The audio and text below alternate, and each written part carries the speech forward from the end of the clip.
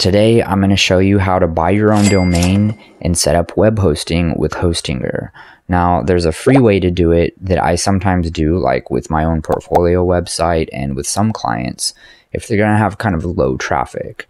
If they're expecting a lot of traffic, or you just want to do it in the most secure and professional way possible, then I would recommend paying for web hosting. So that's what we're going to do today. If you want to see the free way that I do it, I'm going to make another video for that soon. If you check the comments of this video, there will be a link to get at least 20% off your hosting, if not more. Let's get into it. Let's set up our website. You're going to need 2 accounts. You're going to need an account on Hostinger and also on GitHub, because we're going to store our website files on GitHub, and then we're going to do the hosting and the domain name with Hostinger. It took me about 2 seconds to make this little website here. This is just in my local environment, so you can see up here, it's not a live website, only I can see it here.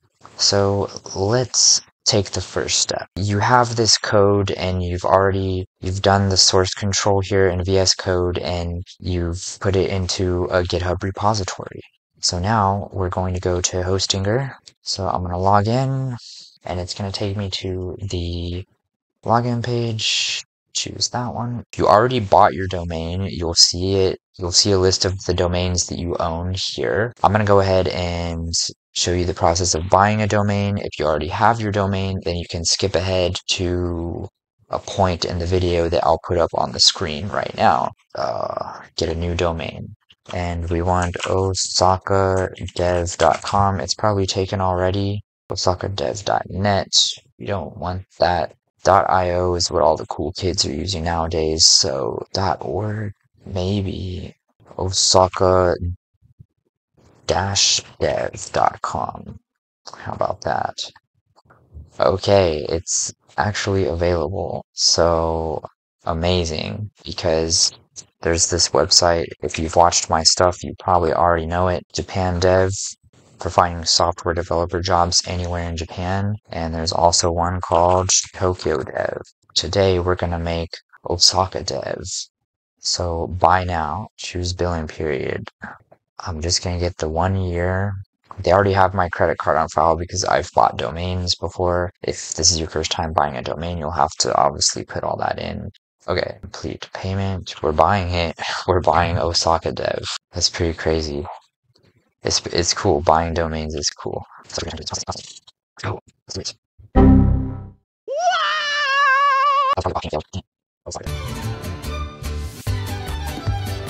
I don't have any money on that card. PayPal. Let's use that PayPal money.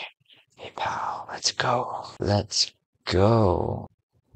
There we go. They're going to want your contact. This has your address, phone number, email, first and last name. All of that stuff is correct for me right now. We're just going to click finish registration down at the bottom. Great news. Your domain is being secured. Get ready to go online. That is great news. I'm ready to go online. So now that we have the domain name, if you haven't already, you're going to have to verify your email address. Let me just verify it real quick. That's the email verification. Let's refresh.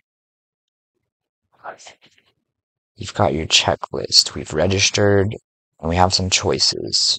I have business web hosting already.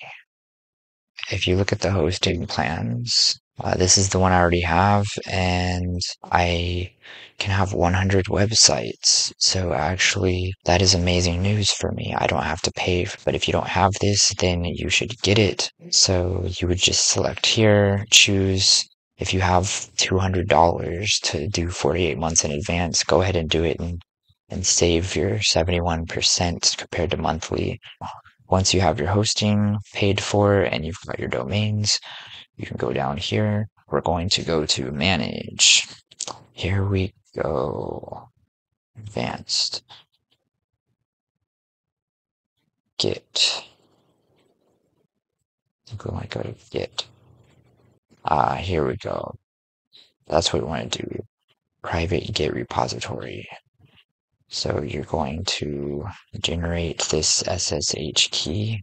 click on copy, and then we're going to go into,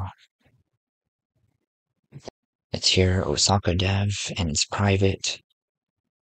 And let's see, we're going to go into settings, and you want to go to deploy keys, add a deploy key, title, let's just call it Hostinger, paste that key in here, yes, just, we'll do that, yes, and then add key, put in your password.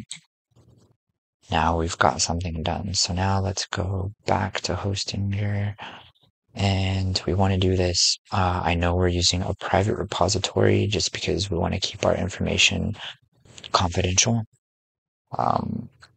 It's called main repository. Go into your settings. No, not settings. Sorry, code. Go to the code, SSH, copy this, paste it there.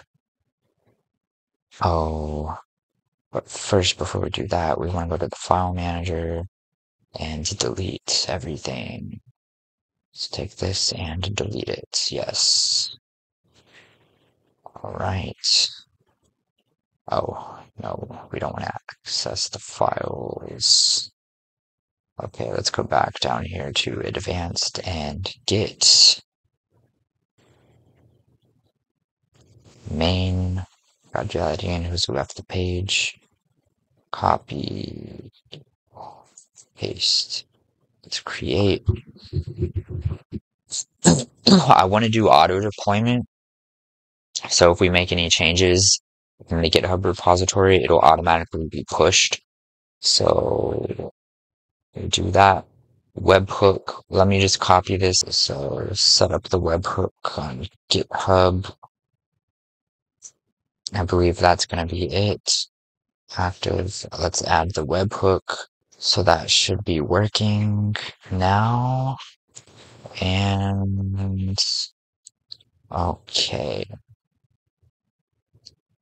Let's deploy. Let's refresh. Do latest build output. Well, first off, let's just check if it's working. We're live. There we go. So that's all it took. Buy your domain and your hosting from the same place, and it's going to be super simple. That was way easier than when I bought my domain on GoDaddy and hosted it with Netlify. Wow, that was easy. So we are live. We have Osaka Dev. And if you click on it, it should go to my YouTube channel. There it is. If you're having some kind of problems, just let me know in the comments. Or if you're already in my Discord or connected with me in some other way, just let's get together and I'll help walk you through it. All right. See you later.